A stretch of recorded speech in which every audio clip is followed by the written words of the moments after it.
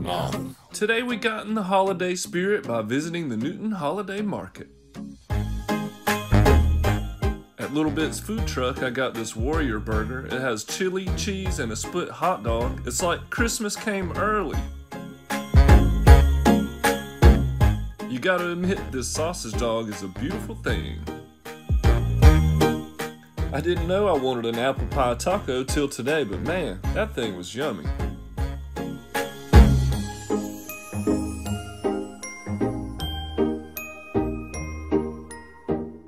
We'll take a stroll over here and check out these funnel cakes and fried Oreos. Those are always favorites. Hey, Santa's gotta eat too. Here you go. And Perry Hill Farms is a family farm that's serving up delicious jams, jellies, and sauces.